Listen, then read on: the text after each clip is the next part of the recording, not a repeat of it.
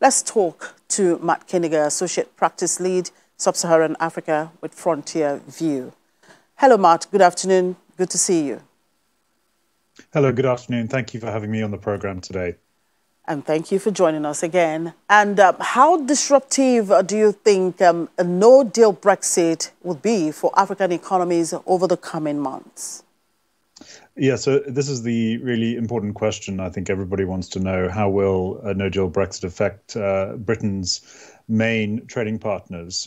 So it's worth remembering that most of the trade agreements between between the UK and its big trading partners in Africa, so especially Kenya and South Africa, they have been replicated through continuation agreements. So from a trade barriers perspective, we wouldn't expect a no-deal Brexit to result in a significant introduction of new trade barriers. However, there would be weaker import demand from the UK, especially in the first quarter of 2021.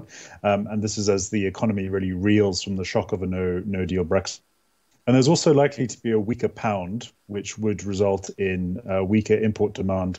And there's also most likely to be a greater congestion at the UK's ports, which would mean that getting products into the UK would be more difficult for African exporters.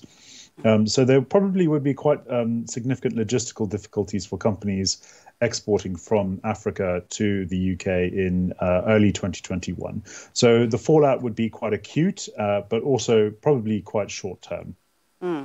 Now, once the short-term effects of a no-deal Brexit recede, how will the UK's trade policy and economic performance in the early 2020s affect different countries and industries in Africa? Yeah, so I mean, those are the two sort of crucial questions to be asking. So once the immediate effects of Brexit recede, what will things look like in terms of trading relationships between the UK and the rest of Africa? So in terms of policy, the UK government for sure will want to support trade between the UK and Africa, especially Commonwealth countries in the Anglosphere.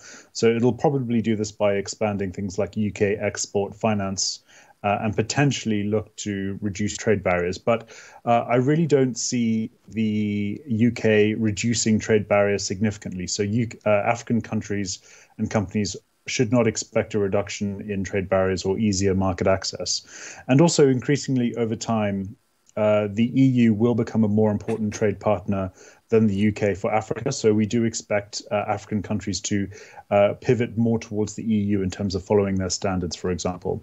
In terms of the economic outlook, so most of the UK economy will suffer as a result of Brexit, even if there is a deal. And this does mean that we would expect to see lower foreign direct investment from the UK into Africa. And there's also going to be downward pressure on tourism, for example, from the UK to Africa over the next few years.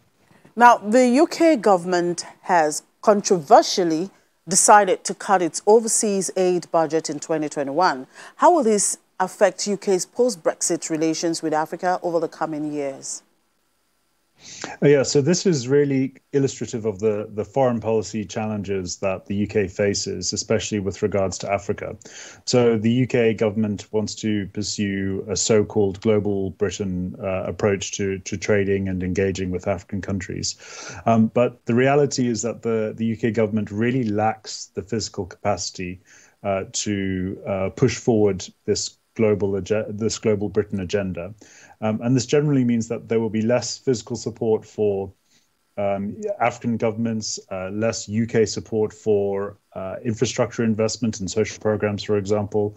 And this means effectively that the UK will play a diminished role over the next 3 to 5 years in terms of aid, investment, and involvement in the development and growth of African economies. So we really do expect the UK to narrow its focus. It's probably going to be really more interested in developing stronger relations with Commonwealth countries, Anglophone countries, struggle to compete with the European Union in terms of its influence in Francophone markets, for example, in West Africa. Well, Matt, it's always a pleasure to have you on the program. Thank you very much for your time. Thanks very much.